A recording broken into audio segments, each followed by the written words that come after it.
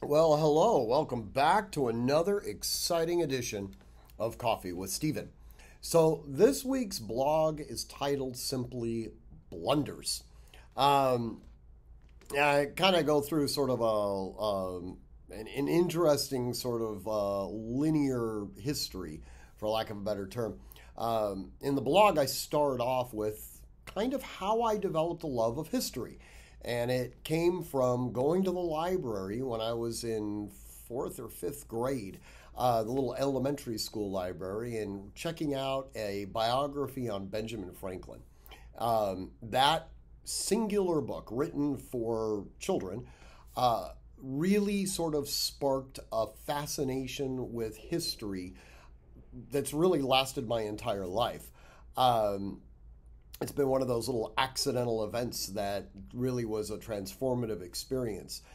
But one of the things that I learned early on as I was studying history is that everything that we would focus on, whether it was on studying Napoleon or Alexander the Great or Abraham Lincoln, it was always based around the concept that you would study great people, individuals, not necessarily just males, right? I mean, from Joan of Arc to, Mother Teresa, we would study these individuals. And through the studying of them, there was a degree of admiration, ultimately leading to emulation. That's sort of how we became better people. Um, but it's missing something in that.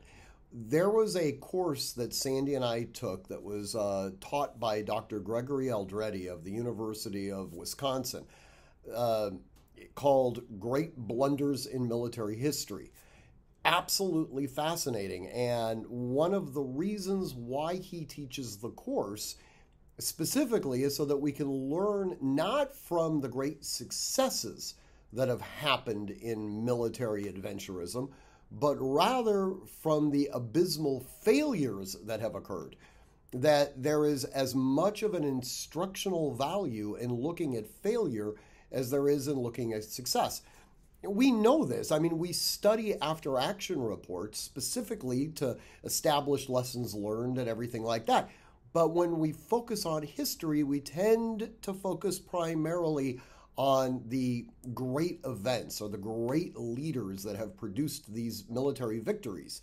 Um, look, Going through this course was really illuminating because we start seeing sort of repetitive failures that have manifested throughout human history as it relates to military conquest or military defensiveness. And it usually is relegated around pure egotism, the belief system that their weapon systems, their military superiority, their officer corps is somehow superior to the enemy, and therefore giving them a massive competitive advantage. And sometimes this results in cataclysmic failure. Um, we also can see the same type of thing manifest when it comes to individual weapons training. Well, I already know all this stuff. I've been practicing for years. Orthodoxy never changes, and all these other types of things, where in reality, this is a totally organic thing. If you look at the military doctrine that existed in 1832, people have no hesitation in realizing that that military doctrine is pretty sufficiently changed in 2022. And yet, when it comes to individual weapons training, a lot of people feel that, well, what I learned in 1990 is still absolutely consistent with the weapons manipulations and the types of, modalities that we would use in 2022. And that is, in fact, not accurate. Just as in military development, things change, so do things change when it comes to individual weapons training as well. Anyways, I hope you read the blog. I hope you enjoy it. It's kind of fun to write. In any event, I want you to train constantly, train consistently, train repetitively, and train with purpose. Above all else, stay safe.